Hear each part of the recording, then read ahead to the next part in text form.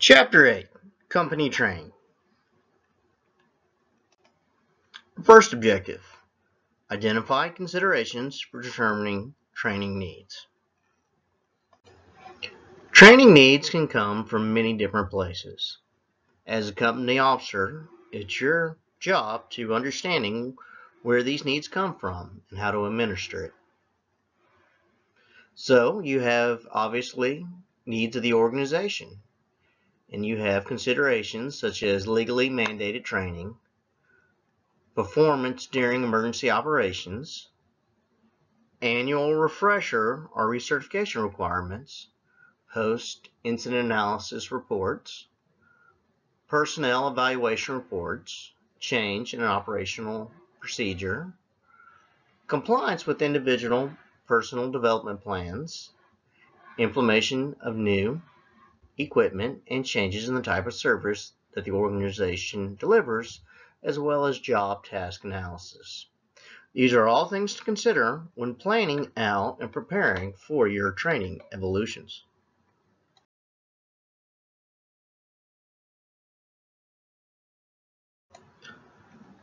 Next, let's look at the four-step method of instruction. Now, I do apologize that the slide didn't come in through, but the four-step method of instruction, the first step is preparation. And in preparation, that function includes topics, introduce topics, gain your students' attention, state clearly your learning objectives, and identify how the students will be evaluated. This includes the instructor's self-preparation, such as reviewing lesson plans, reading the appropriate material, and gathering the appropriate equipment and stuff that needs to be assembled, such as AV, equipment, training aids, and props. And of course, practice the skill that will be taught. Step 2, you have the presentation phase. That function basically is presenting information using orderly, sequential outline. It identifies teaching methods appropriate for the students and learning styles at the topics being taught. This can be combined with step 3, the actual application. So is it more of a hands-on function and let's instruct as we go through, or do you instruct first and then do hands-on? Your available choices in disseminating information can be lecture, illustrated lecture, discussion, demonstration, and various other learning activities. In step 3, you have the application.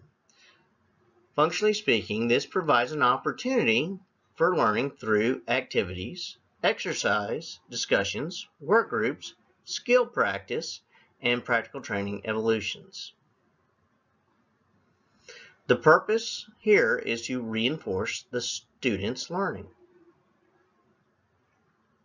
This is the most critical step, as most learning takes place during this step. Finally, you have evaluation, which measures how much the student learns through written, oral, or practical examination. This determines how well the student performs a skill or evaluation and provides students with feedback to assist in improving the skill. It also determines whether or not the students have achieved learning objectives or course outcomes. This can be based on observation of individual skills and training evolutions unless the training division examination is provided. Company officers should be prepared to alter lesson plans to meet organizational specific conditions without altering the four-step method of instructions.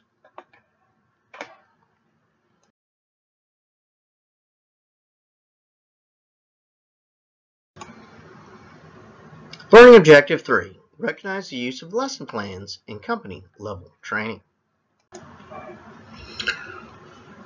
Lesson plans are basic to all teaching. Essentially, it is a roadmap that guides the instructors through the topics. It's used to deliver the required training of all types. You must be familiar with the components, so review the lesson plans and clarify points not understood with appropriate authorities.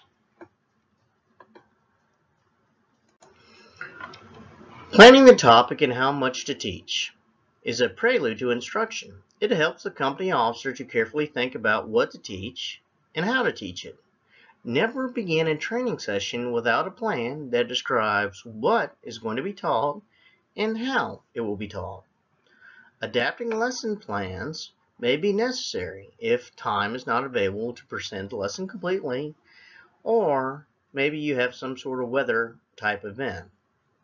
In any case, you need to divide the topic in smaller sections, create a brief review for each topic, and require audiovisual aids not available is another issue. So lesson plans outdated or do not accurately represent current processes or policies could be another issue. So you may have to adapt your lesson plan to that as well. You may have an issue where your students may not be responding to the teaching method you're currently using. So you may have to, quote, back up and punt and try a different teaching method, or provide a better learning experience through enhancements such as different audiovisual aids, or maybe making a hands-on type presentation instead, or maybe some sort of field trip.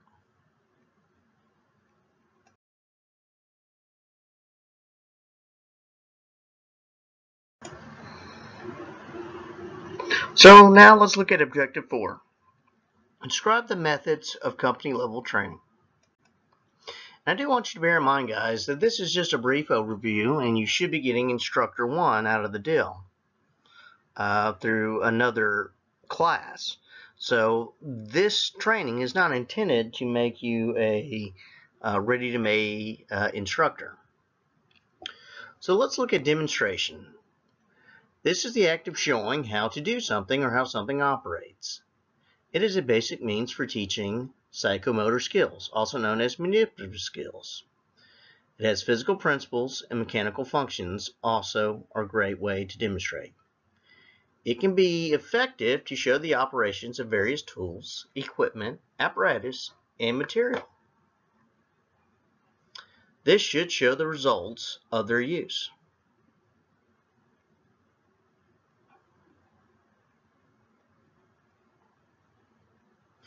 During demonstration, this may include personnel with training and specialized skills, and this can be used in involving subordinates to teach certain processes. It provides subordinates with teaching skills and experiences. So this is a good way for your people underneath you to kind of step up and teach a skill that they may have an expertise in.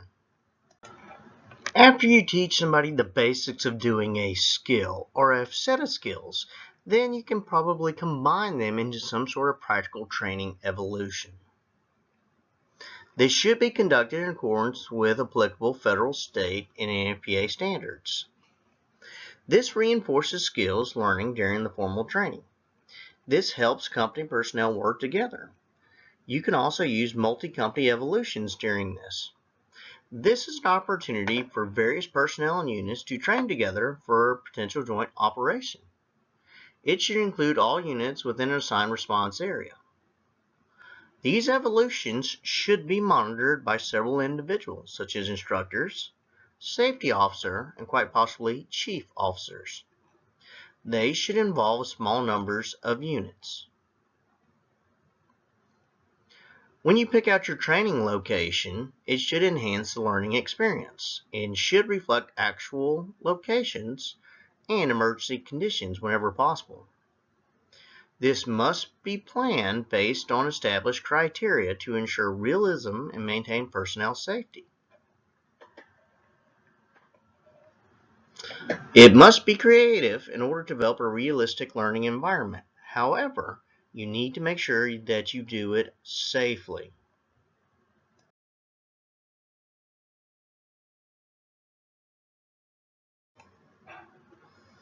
Simple evolutions involve small groups performing single tasks that require only a few skills. Some examples could be lifting and setting ground ladders, performing search and rescue techniques, or taking and recording vital signs. Maybe driving and parking fire apparatus, or deploying and advancing attack hose lines. To begin, the company officer should explain the learning objectives. Then, demonstrate the evolution. And then 3, relates evolution to the classroom presentation.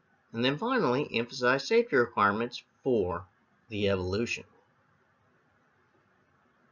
Note, if the evolution involves more than one participant, the demonstration may require the use of an experienced group of responders to perform it for the group.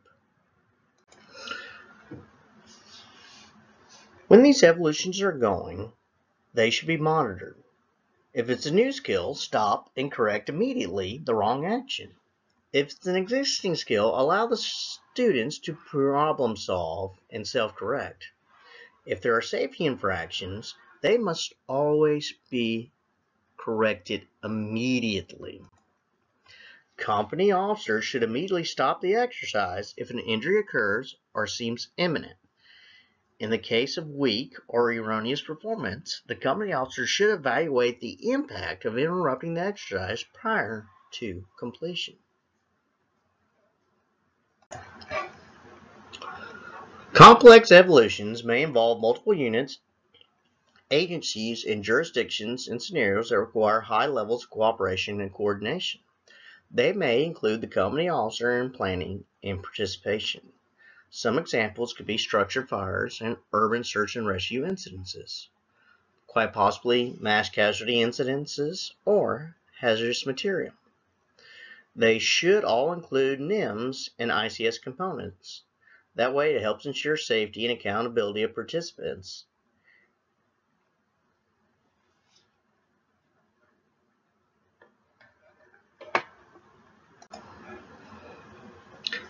There can be many locations used for training evolutions at the company officer level.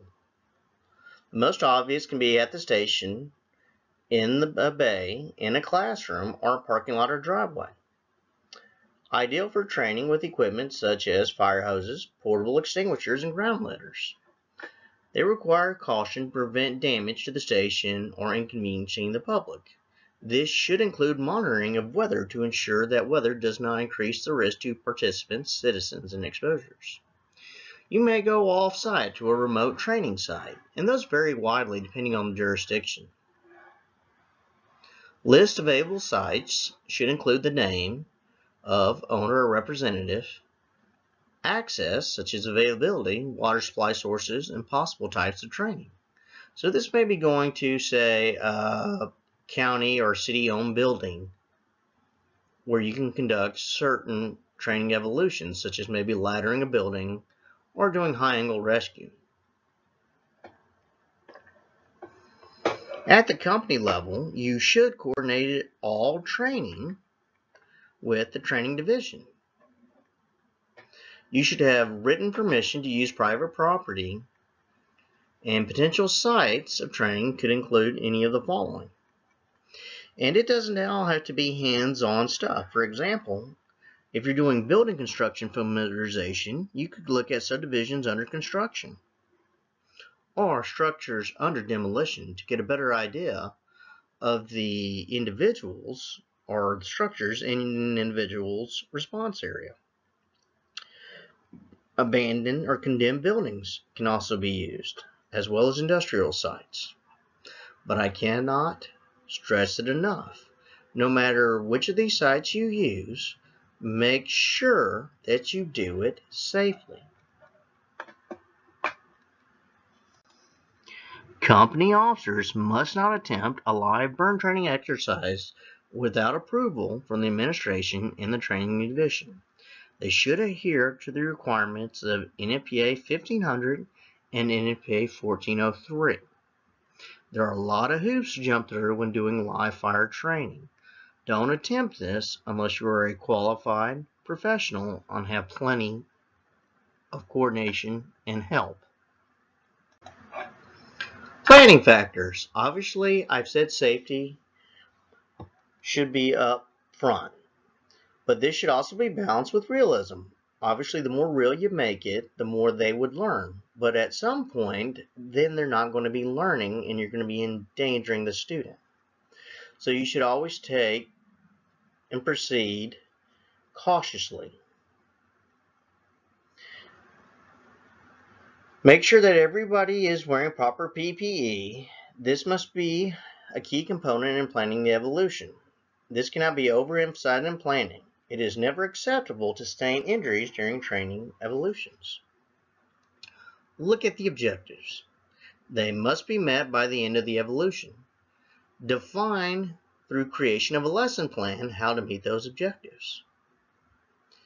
Look at justifications.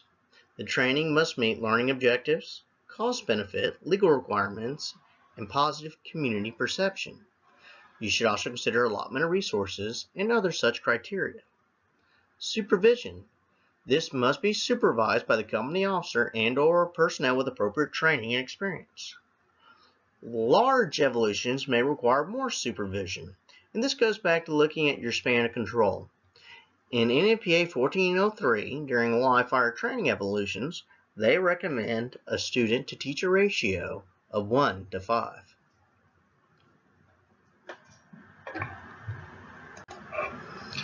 Resource and logistics. Plans must provide that all resources needed to perform the task and complete evolutions. Especially critical for evolutions at remote sites. If it's a remote site and you didn't bring it, you probably don't have it. Look at your requirements. Do you have adequate water? Do you have the appropriate apparatus and tools? Have you set up rest and rehabilitation? Do you have sufficient time to complete the evolution? Weather. Look at your weather. Will it create a distraction or safety hazard? Do you need to alter the plans? Do you have alternate ideas for plans for inclement weather? Look at legal requirements. Considerations such as laws, regulations, and standards that require training and those that limit, constraints, or prohibit certain evolutions. Always make sure you use NIMS and ICS components, such as an incident action plan. Those are great ways to monitor and track your evolution. Think about your exposures, especially when you're doing live fire training. Smoke, embers, water, and other residues can infect the neighboring properties.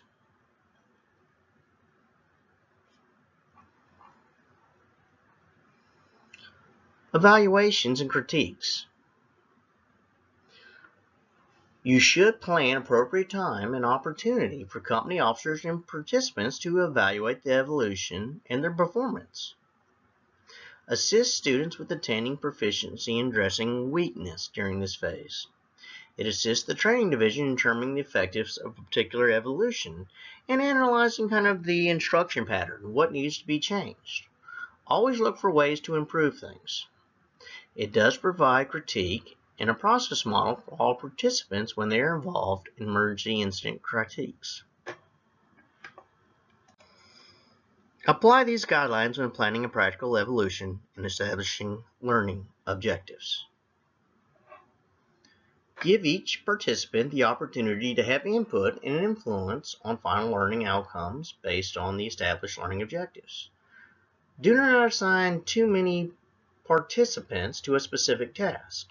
Keep the participants busy in an elimination of or greatly reduce the amount of standing around. You let firemen stand around too long and they're going to get themselves or other people in trouble. Provide a safe staging area for students and observe areas for non-participants. Always maintain your student to instructor ratio. Ensure that training participants have the necessary prerequisite knowledge prior to doing practical evolutions.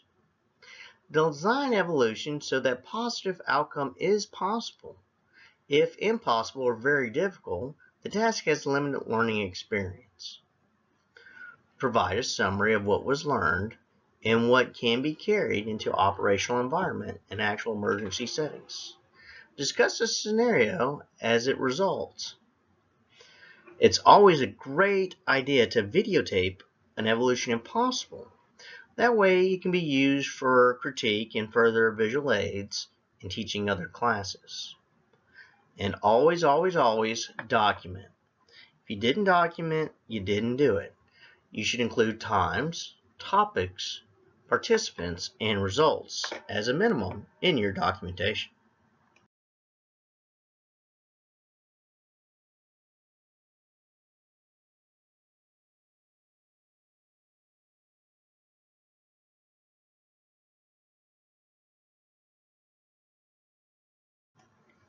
Company officers are essential for meeting the company training goals. Company-level training builds teamwork and ensures safety and effective operations. Officer evaluation skills during training drills are use observation to provide feedback on performance. Officers also promote teamwork, leadership, and resourcefulness and pride to ensure safety and efficient operations. Even though you may have a training division or group of folks, they're going to put a lot of company level training on you as the officer, and it is up to you to administer the training safely and appropriately. Alright gang, if you have any questions, you can email me at aroberts@athenstech.edu or give me a call in the office. Until next time, be safe and have a wonderful day.